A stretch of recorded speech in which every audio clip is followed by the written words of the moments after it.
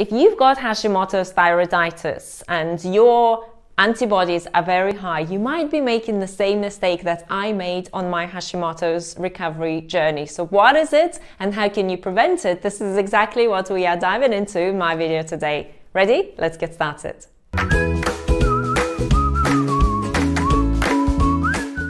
Hi there, I'm Julia Tauber, certified holistic nutritionist at rossumhealthy.com, helping you create healthy hormones, healthy body, and a life of your dreams naturally. Before we dive into our video today, remember to subscribe to our channel and hit that bell notification to stay up to date with our latest videos. Hashimoto's thyroiditis. If you have thyroid imbalances, specifically hypothyroidism, you've probably got Hashimoto's thyroiditis as well. You might know about it and you might not know about it until you diagnose and until you understand that your issue is actually Hashimoto's. And in 90% of cases, hypothyroidism is due to Hashimoto's. So Hashimoto's thyroiditis is an autoimmune thyroid disease, and that means that usually there's some viruses, pathogens in the body that tend to hang out in different organs and they cause inflammation, and that starts to cause imbalances to the thyroid gland. It actually starts to destroy the thyroid gland. And if you go into an ultrasound, if you've got Hashimoto's, you will probably see that there's been some damage to the thyroid. Can it be repaired? Probably yes, most likely. But at the same time, it's very important to understand whether your hypothyroidism is due to Hashimoto's or not. So I have a question for you. Have you tested your thyroid antibodies and are they high? How high are they? Let me know in the comment section, share it, and let's see if you actually need to take action to help you reverse Hashimoto's at this stage. So when I was diagnosed with hypothyroidism in my early 20s, I had no idea about Hashimoto's. I had no idea why I had hypothyroidism. I went on medication and that's the route I took without knowing what I know now.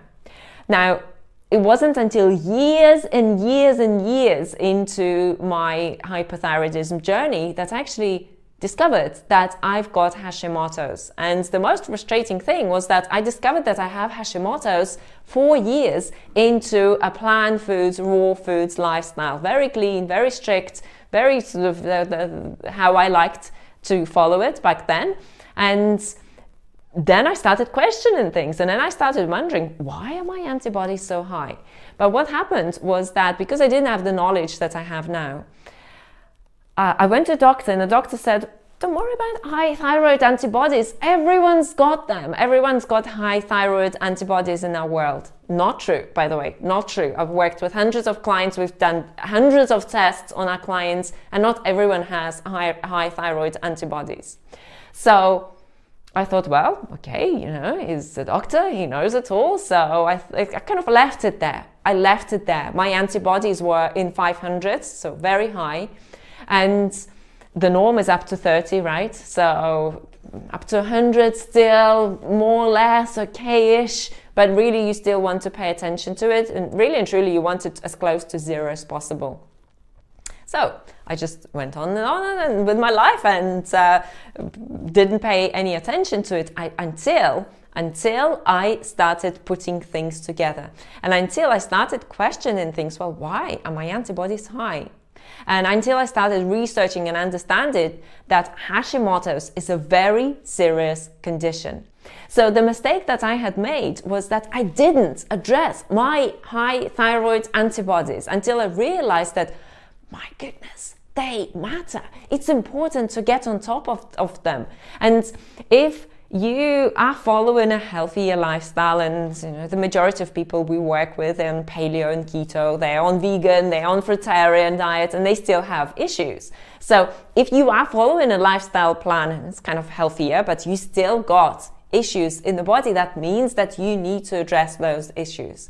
In the majority of cases, it's going to be to do with gut health, with liver health. It's going to be to do with diet that is still not dialed in. It's going to be to do with deficiencies. It's going to be to do with viruses and pathogens in the body that have not as yet been addressed.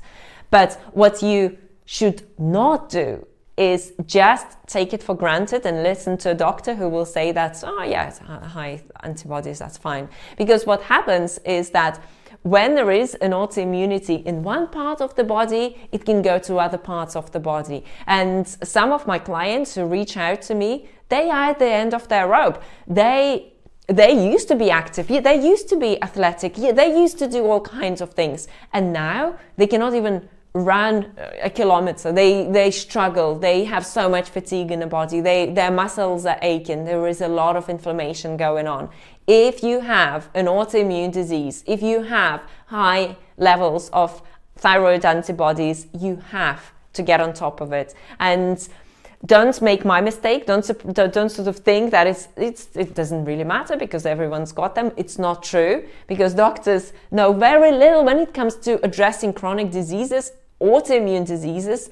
They know very little about it when it comes to actually really go into the root cause of the problem. And first, you'll either live with it, or you will be given immunosuppressant medication, which will suppress your immune system. And if you think about it, what does your immune system do? Well, it helps your body, shields your body from viruses and pathogens, and it helps your body stay on top of things. And when you suppress the immune system, those viruses and pathogens start to multiply, and the body goes out of order, and all of a sudden there is all kinds of issues happening in the body. So I don't want this to happen to you. So you need to get on top of your Hashimoto's. Do not suppress it. Do not think that, well, I've done so many things that hasn't worked and I just need to stop there.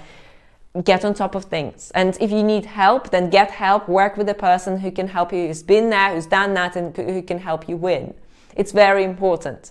So what I've done to help you move forward is I've put together a special free online masterclass that will dive into the 5 steps our clients use to help them reverse their hormonal imbalances, including autoimmune diseases, and lose up to 50 pounds of excess weight naturally without carbohydrate restrictions. So the link for that is rossumhealthy.com/webinar. Go and claim your spot now. It can be a life-changing masterclass that you will watch. So thank you for tuning in. Great to have you here. Let me know in the comment section, what action are you going to take next? And I'm going to link this video up to another video where I talk about dealing with Hashimoto's and the 5 steps to implement to help you with it. Thanks for watching.